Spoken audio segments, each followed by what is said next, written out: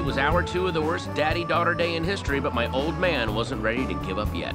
Dad, how much longer are we gonna do this? I mean, we already played pinball and air hockey. And I got you a slap bracelet.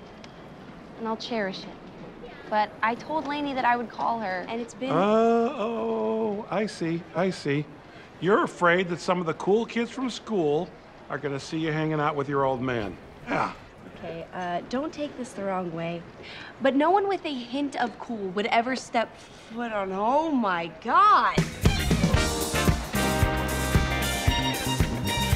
That's right. They'd stumbled upon Barry's secret world, a world he wanted no one to know about.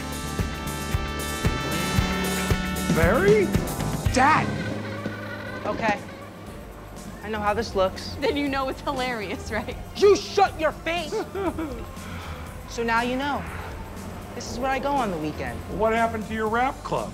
It was just my cover. Okay, you know you're supposed to cover something embarrassing with something less embarrassing, right? Your face is embarrassing. I've been coming here the past 2 months.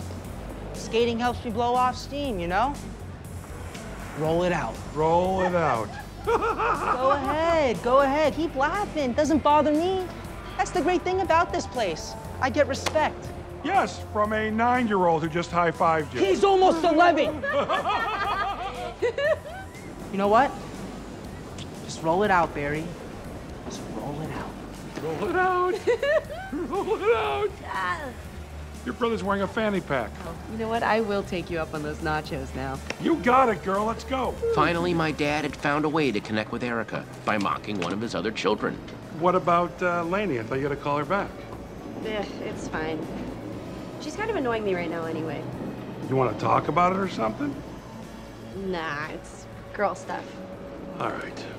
Why not? Talk to me. I'm all ears. No. You'll just freak out. Me? Murray Goldberg? No. Come on. Let's go. No judgment. I promise. No judginess. You sure about that? No judginess. Let's go. All right. Me and Lainey are kind of in a fight. What you do? Copy your homework? Smile at a boy you like? She got loaded on peach schnapps and talked all kinds of crap about me. My dad thought he was ready to handle the girl stuff, but he wasn't. Well, it turns out that his van is actually his home, right? And his real name isn't Ron Bon Jovi. And he's not a roadie. He had a keg in his van. Thank God I met the nicest guy, and he was selling these t-shirts that he makes himself. And he has all these dolphin tattoos because he really wants to be a marine biologist. He was so built. And so we kind of took a little trip down to the ocean, and he was rubbing suntan lotion all over me, but it was kind of weird because, well, it was nighttime.